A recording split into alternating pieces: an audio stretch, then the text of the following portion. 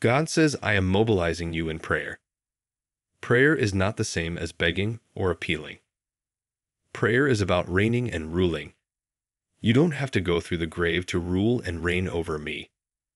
You are not waiting to ascend to heaven, to become the king and priest that I have created for you.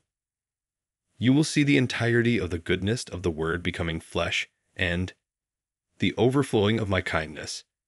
The Word becomes a person. God taking on human form. Within the realms of glory, the Word becomes who you are destined to be, of grace upon grace and spiritual blessing upon spiritual blessing, and favor upon favor, and gift upon gift. For the Word must increase and consume.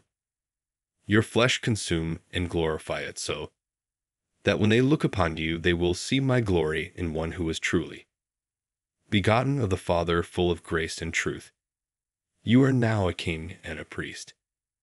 You have jurisdiction and authority in your life right now, and the setting and condition you find yourself in command of your situation. Rise in who you are in me, and I will rise in who I am in you.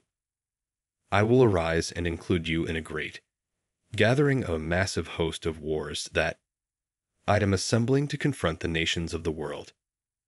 The Word became flesh, it did not end, with Jesus, the Christ of God. As I tabernacle with you, living within your tent of flesh and blood, and redeemed humanity, the Word is still becoming flesh. You are my dwelling place, and I have built my throne within the chambers of men's hearts as living tabernacles of my glory, because they will see my glory as you dwell among them. That same glory that graced the Father's only begotten, full of grace and truth. They will see my glory, grace, and loving kindness pouring out from the spot where I dwell. So I will pour out my glory from within, and you will recognize my glory. The day to pray in anticipation of what is to come on the global stage. Learn to pray ahead of time, and when difficulties happen, you will laugh like he who sits in the sky and laughs at the scorners and mockers of the earth. You will not be fired. According to the Father, the wicked will be taken from the earth, but the upright will be established and will remain there. God says, be a partaker of the fresh bread of my truth. There are truths in my word that have stood the test of time and will always strengthen and renew your spirits.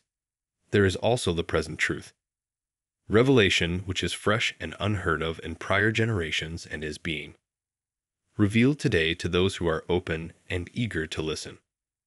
I'm revealing new instructions to you. Therefore, spend that extra time in the Word that makes the new manna visible to you in relevant ways.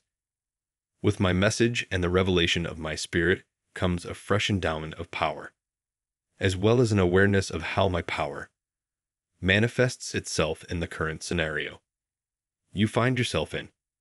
You ask the questions, and now the answers are ready for those who are attentive to dig into my word of old with fresh eyes and appetite. Truth, especially new revelatory truth, nearly invariably elicits a negative reaction when heard for the first time. Type Amen if you believe. God bless you.